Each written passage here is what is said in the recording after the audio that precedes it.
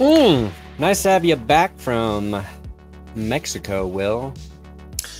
You know what is funny? They do have football in Mexico, but none of the games are on the right channel. Oh, really? Yeah. I was watching the Chiefs-Raiders game was broadcast by CBS, but Mexico is on Fox. Oh, weird. Yeah. And then the Amazon Prime game was on like CBS or something weird. It just made no sense, but that's the cartels for you. That's the cartels for you. That's what the cartel's doing. Just to keep you on your toes. Yes. Welcome to That's Good Broncos. I'm Brandon Perna here with Will Keys. We were working on the Broncos Texans recap. Finished that late last night, so we're doing the recap pod today. We're going to be doing the Patreon Zoom hangout this week as well. So I'll have that information on the That's Good Sports YouTube community tab and in Patreon. What night's best for you, Will? Wednesday or Thursday? Wednesday. Well, we're going to do it Wednesday. Yeah, I'll be there. I asked the Discord if we should do it last week or if we should wait for Will to get back from Mexico. We had a resounding we don't care, so I decided to wait for Will. That's better than do it while he's gone. Yeah, for the love of God. Yeah, I thought everybody would be like, yeah, let's wait for Will. They're like, we don't give a shit. Yeah, fair enough. So I'll remember that, guys. Yep, please do. Good to have you back, though. Although Will did work from Mexico, you know, I was a little worried, but we got through the week, and the Broncos did lose, and I was scared that they might lose that game, based on probability. You know, winning 5 in a row when you're a slightly above average football team, and it happened. They lose to the Texans in a game they could have won. They could have won. Sure. I think that's just – I don't think there's a team in the league outside of maybe the 49ers that the Broncos would play where they don't have a chance to win. And I still think their chances of winning are a coin flip. We just were on a roll of getting tails every single time. Right. Tails never fails. We get Houston, they get heads. I feel like, I think – San Francisco and Philly, I think, would just demolish us. But most other teams, I think we'd have a fighting chance. Yeah. I think every team in the AFC. Yeah, for sure. I mean, there's not really any good team. Well, hard to say that about the Dolphins. Yeah. Well, I don't want to play the Dolphins again. Fair enough. No, I do not either. I have a feeling it would go a little better. Yeah. But I wouldn't be confident in a victory. No, that's fair. And the Dolphins they throttled the was it the Commanders? Is that who they just beat? Yeah, the Commies. And so that game was happening while the Broncos were playing. So when I was live streaming the Broncos game, I had a lot of people like, "Ooh, the Dolphins are on pace to score 70 against the Commanders. They're on pace to score that," and then they didn't. They scored like 42 or 35. I forget, 38. I don't even know where they ended. 45. 45. Okay. So they got they got a little more than halfway to 70, which just goes to show you how hard it is to get to 70, because in most games, when teams get that far out, when they have that big of a lead, they really let off the gas. For whatever reason in that Broncos game, I think the Dolphins weren't trying to do anything crazy. I don't either. Denver was just giving up insane run after insane run. Mike White touchdown to Robbie Anderson. A lot of things got to break a certain way to hit 70. Yeah, they were like just trying to run the ball 3 yards a pop, and they just couldn't. They just couldn't tackle them. 50. Yeah. They were Nico Collins-ing us the whole game. God, dude. I thought it looked like Stroud was about to break the passing yards record in that game for a second. He had, 170 in the first quarter, and he only finishes with, 274. Yeah, it was, and it was all those three like Nico Collins plays, or two of those Nico Collins plays, even later. And I think that was it Fabian Moreau in coverage on a lot of those, I think. So, and he's been playing well up until that point, but I think we kind of got exposed on what one of our needs, I guess you'd say, in the secondary. Right. And I thought he was playing well. McMillan has been playing well, but he got twisted around on that touchdown. He got juked. That happens from time to time, you know. But like, if K'Wan Williams maybe was healthy, maybe the secondary, like, dang, they're really, really good versus, okay, they got exposed a little bit. I trust them to be pretty good most of the time, but Nico torched them. And that was arguably a difference maker in the game. Yeah, I mean, it's never a good sign when the corner is like throwing his hands up before the receiver even catches the ball in the end zone. That's what I would. Oh God. Yeah. I would fall over every time, make it look like I tripped. I would just be asking for a flag every play. Yeah. I want to do a sketch of, and I don't think of many sketches anymore. I am not Tom Grossi, but I want to do a sketch about corners during their bye week at home. And it's just like they're like, Jess is grabbing something out of the fridge and I come down and just like slap it out of their hand and do it. Or like somebody's throwing her something to grab and she fumbles it. And then you just go by and do like the sword thing that they do. I like that. You'd have to play like Riley Moss or Jason Sehorn, but other than that, I think it's got some potential for sure. Yeah. I was gonna go to the Kansas City Chiefs, but I'm gonna pull back. Pull back, bro. We're gonna walk it back a little bit. We're gonna hit the reset button. Yeah. So what would, like, obviously it's so weird when we get to this point. Okay, Monday after I've live streamed the game, you and I kind of tag team a script about it. Then I talk about it with Tom. I don't know what else the fuck to talk about with the Broncos. Like, what do people care about? We're not live, so I can't ask everybody, but what's on your mind about the Broncos when you're looking forward to the rest of the season? Their playoff chances are not dead. They're sitting at 6-6. They're a game or two basically out. I think they got to go 4-1 from this point out. And I think the Lions game is the one we're all penciling in as the one they can lose, because you look at the schedule, it's the Raiders, it's the Chargers twice, and it's the Patriots. And those are all winnable games. To me, I think they'll beat the Lions and they'll lose to like the Chargers twice and in just horrifying fashion miss the playoffs that way. But like, what are your thoughts? What are you feeling? What do you want to see? I'm nervous about like one of the Chargers games. And to be honest, I can't remember the last time we won in SoFi. Feels like it's been a while. So that's next week, and that's got me a little concerned. I think the thing that I'm looking forward to, or just kind of curious about the rest of the way, is Russell Wilson, and kind of it's a weird thing to say, but like, is he going to play well enough to keep his job next year? No, I was just thinking about that, and I didn't know if I wanted to even ask you that question, because like I don't want to be a Russ baiter right now. But I don't think it's Russ baiting. I think it's a fair question. No, I think it is too. I guess I don't want to be perceived as one. It's about how I'm perceived. It's 100%. Because when the Broncos lose, I really feel like they're being limited by Russ. And when they're winning, a big part of the reason they win is Russ, but it's because he's playing within his limitations. No, exactly. I feel like a lot of the games they win, you're like, they won a close game because Russ was great at the end. It was a close game also because Russ can't do much, but it wasn't a blowout because Russ wasn't throwing the ball away.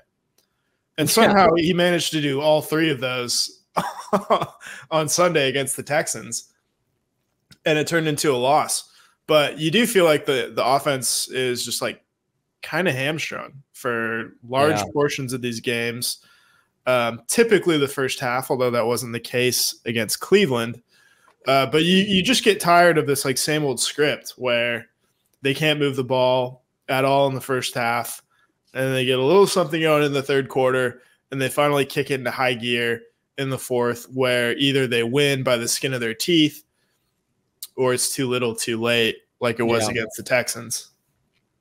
It's just like Russ has to be out of the pocket, and he can make the kind of throws that you're like normal quarterbacks can't really make those on a regular basis. Gets out of the pocket and he can hit Sutton anywhere in the pocket with time. Still can't fucking see Jerry Jeudy wide open. No. And I'd never watch the All-22. Let's be clear. I will never watch the All-22. I'm not going to go back and watch the All-22. The only time I'm going to see the All-22 is if somebody else posts something they saw from the All-22. And even then, I don't, they can post whatever they want. I'm not getting anything out of that. No, you know what bothers me about the All-22 recaps too? Is when they keep reversing the play and not showing you the follow through of the play like 60 fucking times. Just let me see what happens there. Do it once through, maybe even twice, and then you can do your little reverse. Yeah, give me don't tease it. Yes, and I think maybe the thinking is let me tease it so they'll watch through the whole clip. Motherfucker, I turn off that shit as soon as I see you go back and forth 3 times telling me about alignments and formations.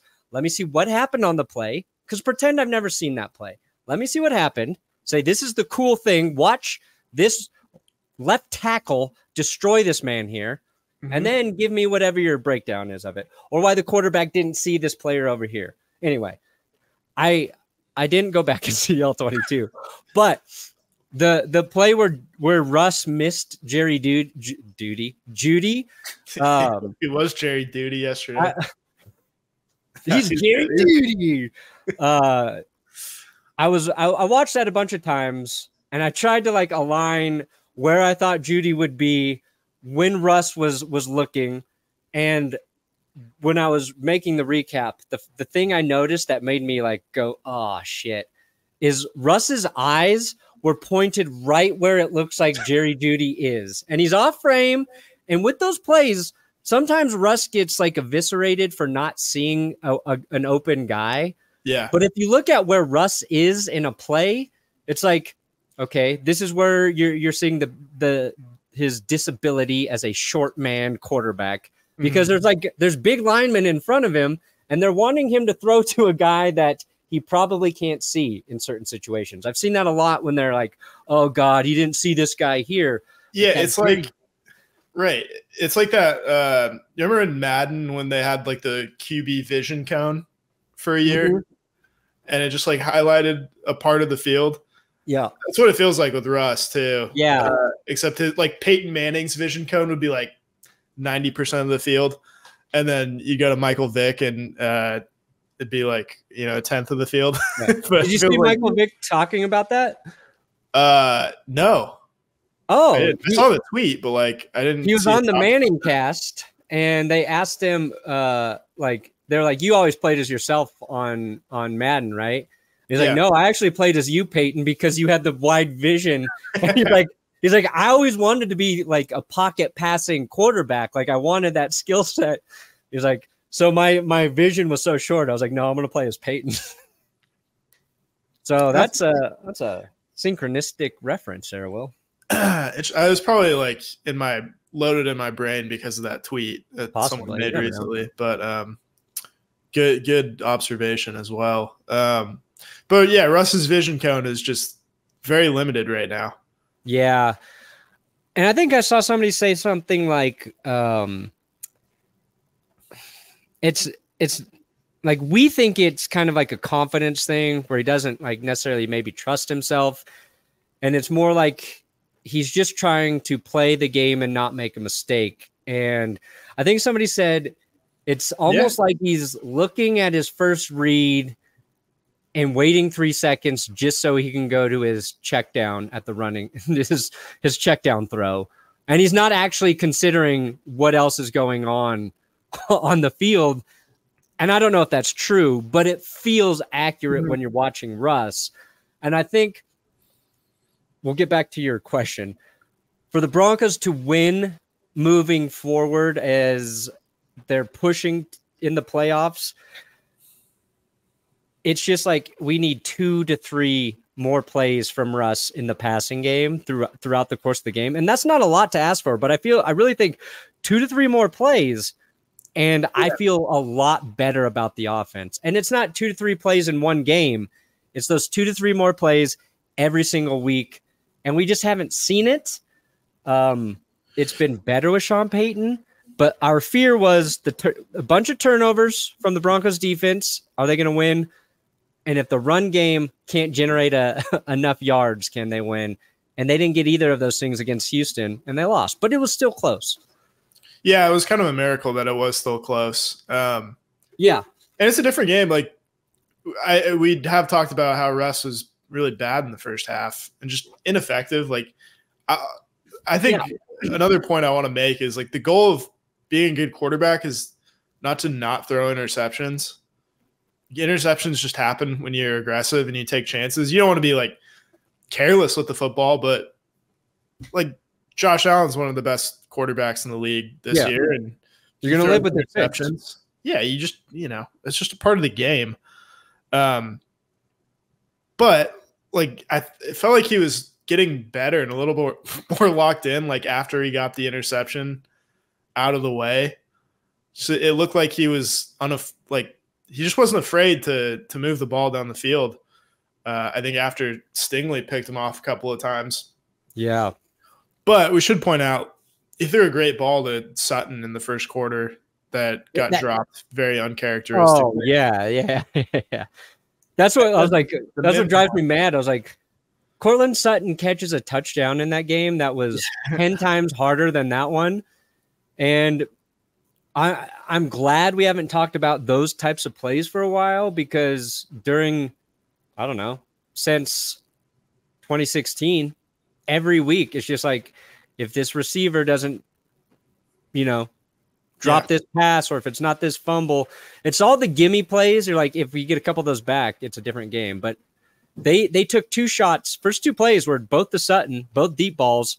One, he throws to Sutton in double coverage. The first play, like, oh God, yeah, what are you doing there? PI. And then the second one, you're like, oh God, he dropped that. And the offense isn't good enough to not get those plays. And I think you're right. Like, I was watching the Packers Chiefs game, and I think it was Collinsworth talking about what one of the things, like, I think it was Jordan Love, what he learned last year after playing the Chiefs. And I think it was talking to Aaron Rodgers, and it was just about, and maybe some of his struggles early this season. And it's like trying to not be perfect when he's throwing the ball, but just getting the ball into spots and trusting your guys are going to make those plays, and I think Russ just needs a little bit more of that. Although at the end of the game, I thought, where he threw that final pass, I think this goes to one guy. Yeah. And it was, he had to scramble, and he makes a great scramble to get out of trouble. But I think because it took the time to get out of trouble there, it was just, it was a half a second too late for him to be able to make that throw into the window.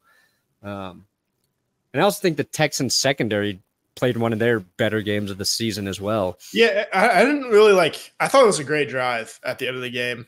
Yeah. All until the pick, right? Yeah, in terms of the clock management, I thought was really, really smart. Just because I don't want to score and be up 2 with a minute left for CJ Stroud, because I feel like he's winning that game 8 out of 10 times, depending on whether his kicker can hit anything outside of 45 yards. But I liked the tempo. I liked everything. Maybe aside from using the timeout after the 2-minute warning. Yeah. But I'm happier with an interception at the end of the game than a bone-crushing sack. Yeah. It's just like a stupid throwaway. Like he I put the think ball up there. if it was fourth down, Yeah. wouldn't even have, just been like, that sucks. But because we had one more down, and we had one more down because we got that final first, clock stopped, 23 seconds left from the 8-yard line. You got 4 tries. Eternity. Yeah. I think had they kept that timeout after the 2-minute warning, you've got an option to run on one of those plays, and that keeps the defense just a little bit more honest. And I think when the defense knows you got to throw it all 4 times, like it's a little bit, and obviously the field. And they know you want to go to Sutton too. Yeah. And you don't have, Dulcich still hurt. Right. They just need they do need a tight end. That would really help this offense quite a bit. Tight end. That would definitely help. They need a playmaker, I think, on the defensive line somewhere. Another playmaker. They get it's like a decent team effort there, but they need a stud. Nobody's Chris Jones, but they need that type of just disruptor consistently. Yeah, I've been Zach Allen's played well at times, DJ Jones, but I want a guy, other teams I don't want to fuck with Fletcher Cox today. You know what I mean? Yeah, absolutely. When's the last who knows where that comes from? Yeah, I don't know. Who's the last one who's like that on our team? The last big man for the Terrence Knighton, maybe? Pot roast? Yeah. Pot roast? Yeah, remember how good he was in the AFC Championship game? Yeah, he was fun. He was a monster. He won us that game. Just about. Yeah. on defense, at least. Just crushed the pocket. That 2015 season, because Wolf and Malik Jackson were so good on the edge, Sylvester Williams had a nice season as a tackle there. But I want to answer the Russell Wilson Tom Payton thing after a shout out. Underdog Fantasy, Will. Nice. Our sponsor today. Disclaimer. Bam. You've been disclaimed. Use our code Let's Ride when you sign up at Underdog Fantasy. They'll match your first deposit up to $100. I have yet to win a pick 'em. I had to reload my funds on Underdog.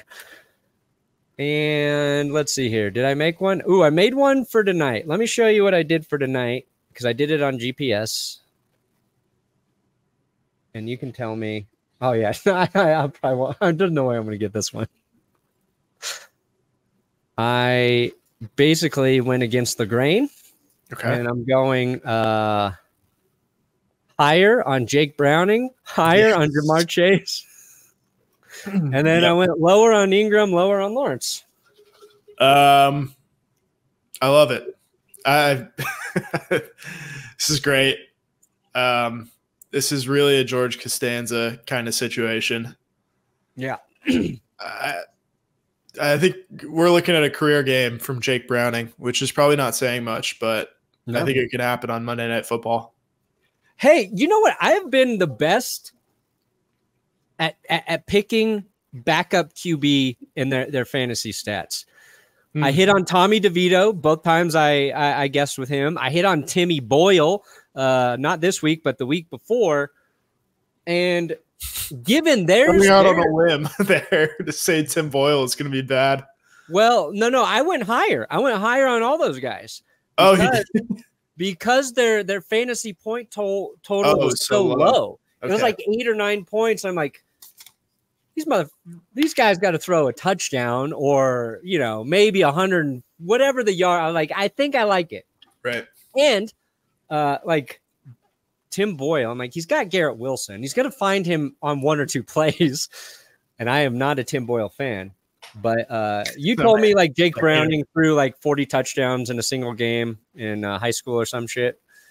He threw 90 touchdowns his senior season. Was he he's a Sacramento guy?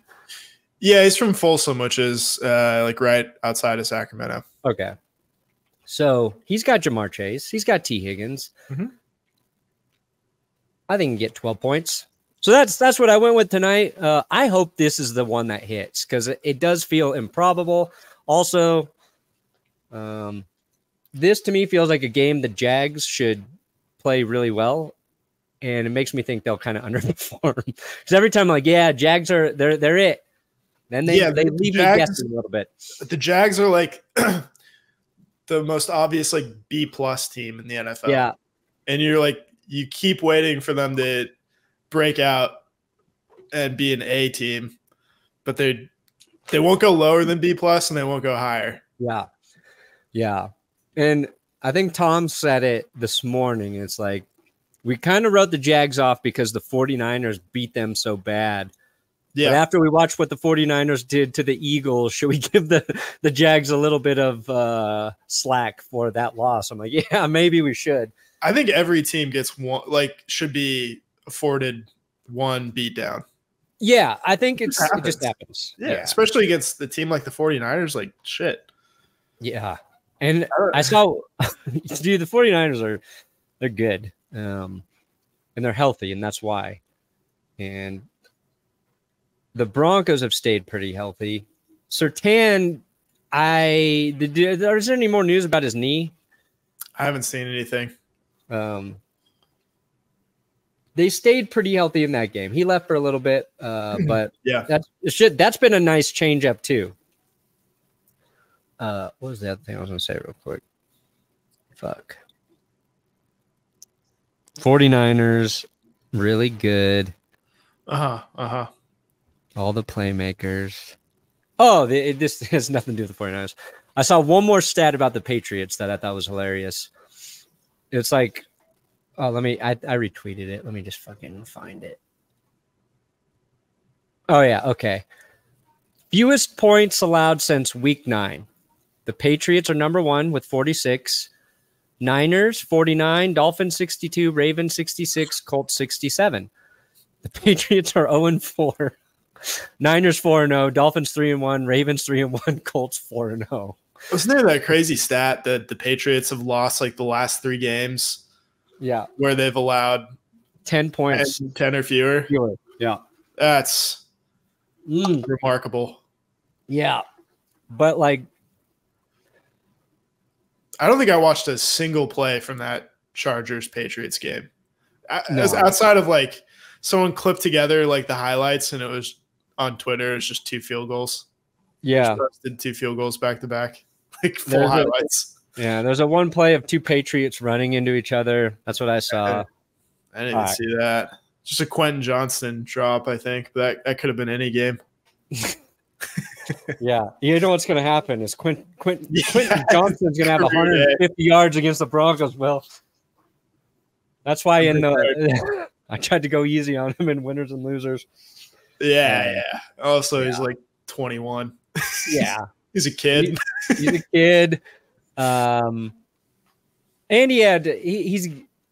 it's so stupid when a label gets attached to an athlete, whatever that label is about their play. And even when they transcend that, it just sticks with them. Everybody's already decided like that's who they are. And Johnston had a drop in this Chargers game, a game where it looked pretty wet out there. But in that game, he and Keenan Allen each had 5 catches. Johnston 52 yards, Keenan Allen 58 yards. I'm like, maybe the problem is they're playing a really good defense, and they're just the fucking Chargers. That's just the way it's going to be. Yeah, that's such a good point about like the labels sticking to players. Like Daniel Jones had a great year last year. Not great, but like, better. A great Daniel Jones year. And everybody's still just like making jokes about like fumbling and, can't hold the ball and stuff like that. It's like Melvin Gordon could have played another 10 years, never dropped the ball, and still been fumble fingers Melvin Gordon. Yeah. Like Shaq got better at shooting free throws in his career. No one remembers that. No. Yeah, what's another one? Patrick Mahomes is really good. Yeah, Patrick Mahomes just has a rocket arm, even though he doesn't throw more than 15 yards anymore. All right. So would Sean Payton move on from Russell Wilson? I think so. Yeah, I think in a heartbeat. Did you watch Penix play at all? Yeah. I mean, I've seen more college football this season than normal. Mm-hmm. I saw somebody mock Penix to us on Twitter. I've had people mock my Penix before. Yeah. I saw your micro Penix out there. Yeah. He's older too, right? Him and Bo Nix are both like 24 years old, 25 years old. I think they're 25. I never care about that. No. If they're like, that's such a luxury problem to have. If they're good, it's like, okay, well, now they're, you get them for 3 years less. So, all right, do you want like Trey Lance at 21 years old, or do you want a guy who's competent at 25 years old? Yeah. I think a lot of it, get him. Like, I don't give a shit about the age. A lot of it too, I think, has to do with how they play the position. So if the quarterback is super athletic and they're incredibly fast, then I do want them younger because you're going to lean into that, and that goes away in the NFL. I don't think either of those guys really rely on that as their game. I watched the whole second half of the Washington-Oregon game. And I was like, on some of those runs, Penix is just dropping his shoulder to finish off runs. Yeah, he's a big dude. I'm like, I like the way this guy plays football. And some people are like, Bo Nix would be a really good fit for Sean Payton. And I think both of them are reasonable to think where the Broncos are picking could be available. Yeah. And that would be a fun pick. Even I don't know even if they picked one of those guys, I don't think it's we cut Russell Wilson right now type of thing. I think it's we got Russ.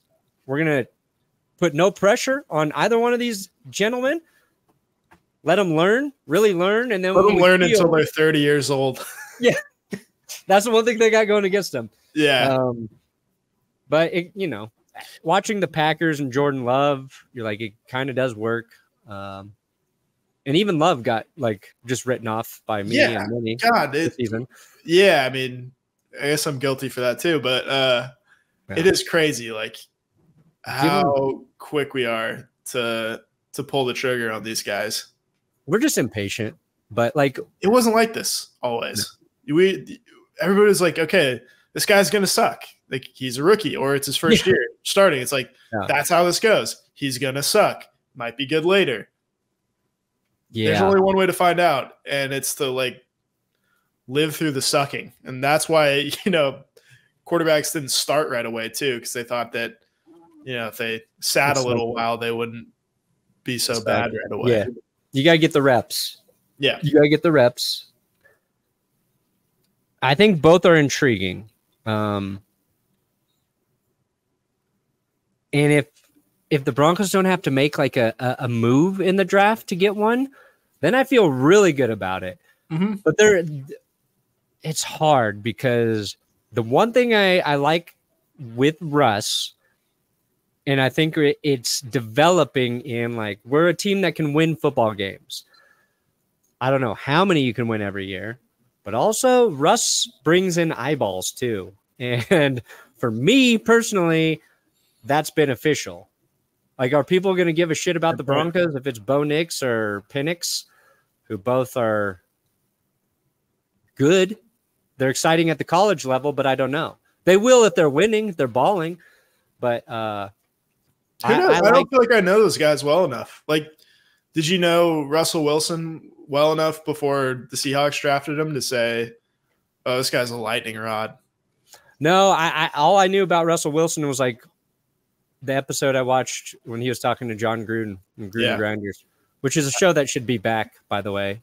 Yeah, absolutely. And he should be able to say and call the quarterbacks the things he would say in an email. Yeah.